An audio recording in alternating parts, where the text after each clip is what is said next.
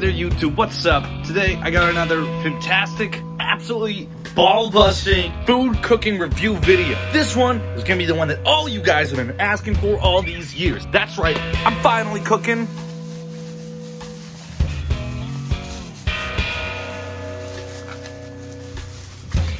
This right here is the IMAX of steaks. We got us some wagyu. It's a really high quality wagyu steak. It's from Kyushu. It's gonna be some good shit.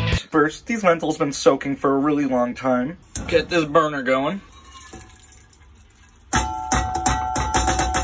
Me thinking a lot recently about kind of why it's so important to cook, actually, right? Food is a thing that, on one end, it provides sort of sustenance, but on the other, it's also one of the few things that you can consistently have to look forward to during times like this. You know, even when things get tough, you don't want to, like, give up on having, you know, like, you're taking away one of the simplest pleasures in life. Let's just feel how, oh yeah, that's starting to warm up a little bit.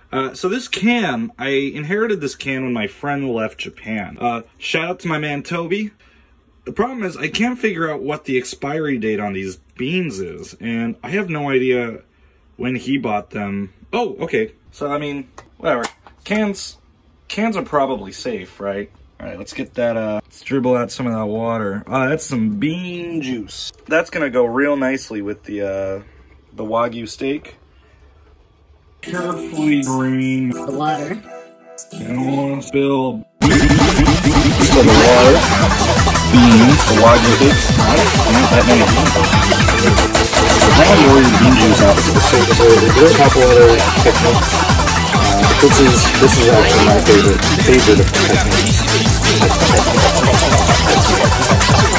Mix your beans into this helps you develop the consistency of the beans.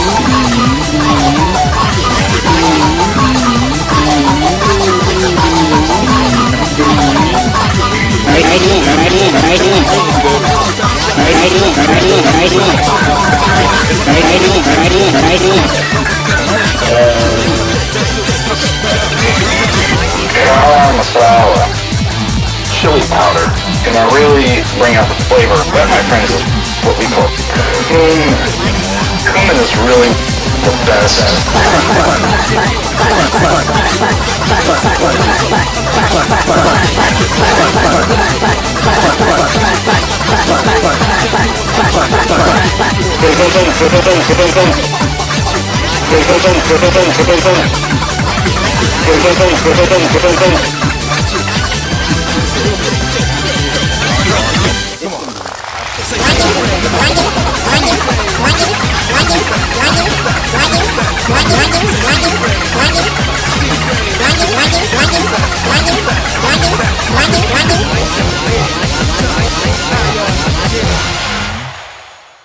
And presto, this baby, doesn't that just look incredible?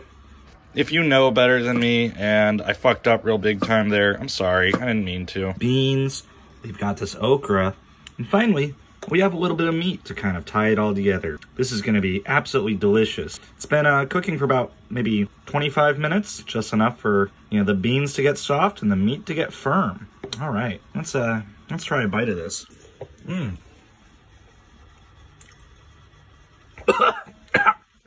So, what did we learn today? I guess the biggest thing we've learned is that we should probably add some more spices, because in this case, the strongest flavor is chili powder. So as you can see here, the meat came out really, so before when I pulled it off the pan, it was a little bit soft, kind of squishy, you know, didn't really have all that much good flavor, but this one, most of the fat's been cooked out, and it's now almost got a Laffy Taffy chewing gum sort of consistency, so that really goes a long way to making it just feel absolutely delicious. This would probably be better served if we'd added a little bit more rosemary or thyme instead of garam masala.